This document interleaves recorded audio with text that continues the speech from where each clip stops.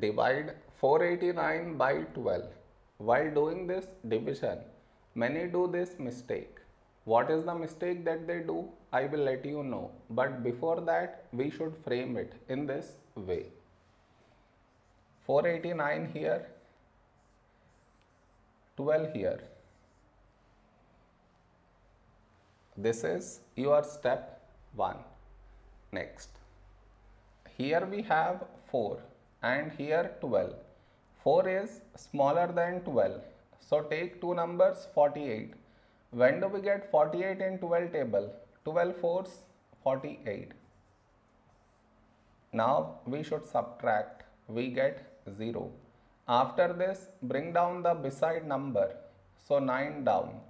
After this step, the mistake happens, and the mistake is this. Here we have 9 and here 12. 9 is smaller than 12.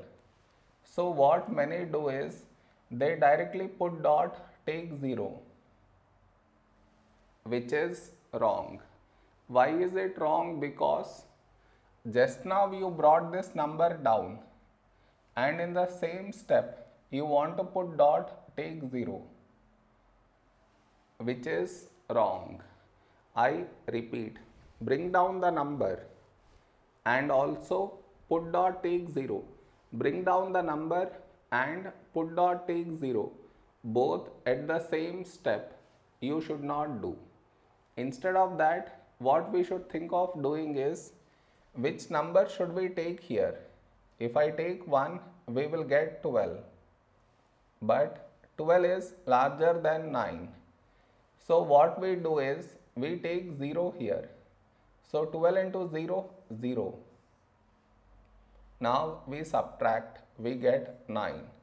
Over here, we did not bring any number down, and 9 smaller than 12. So now we can put dot and take 0. So 90. A number close to 90 in 12 table is 12 sevens, 84. Now we subtract, we get 6. 6 smaller than 12, we already have the decimal, so directly take 0. 60. When do we get 60 in 12 table? 12 5s, 60.